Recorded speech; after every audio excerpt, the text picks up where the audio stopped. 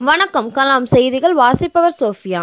தேனி மாவட்டம் போடியில் கொலை செய்வதற்காக பயங்கர ஆயுதங்களுடன் ஆம்னி வேனில் சுற்றித் திரிந்த கூலிப்படையினர் 6 பேர் கைது.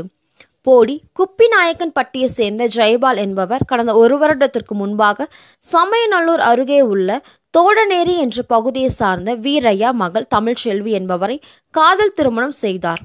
இந்த நிலையில் கடந்த சில மாதங்களுக்கு முன்பாக 8 மாதம் கர்ப்பமாக இருந்த நிலையில் குடும்ப தகராறு காரணமாக ஜெயபால் தமிழ்ச்செல்வியை அடித்துள்ளார். இந்த நிலையில் கீழே மயங்கி விழுந்த தமிழ்ச்செல்வி உயிர் இழந்தார். இதனால் ஜெயபால் மீது வழக்கு பதிவு செய்து சிறையில் அடைத்தனர். இந்த நிலையில் தமிழ்ச்செல்வியின் தந்தை வீரையா தன் மகளை ஜெயபால் தான் கொன்றுவிட்டதாக எண்ணி மதுரையை சேர்ந்த கணேசன், ஜெகன், தேவேந்தர், குமரவேல், நாகமணி உள்ளிட்ட கூலிப்படையினருடன் மதுரையில் இருந்து போடி வந்துள்ளார்.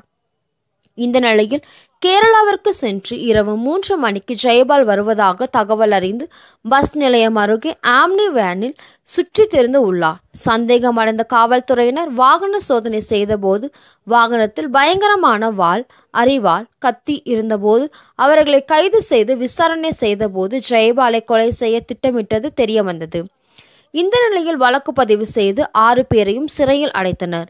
போடியில் பயங்கர ஆயுதங்களுடன் கூலி படையினர் கைது செய்யப்பட்டு இருப்பது போடி பொதுமக்களிடையே அச்சத்தை ஏற்படுத்தியுள்ளது. கலாம் செய்திகளுக்காக தேனி மாவட்டத்தில் இருந்த செய்தியாளர் பி. விக்னேஷ்.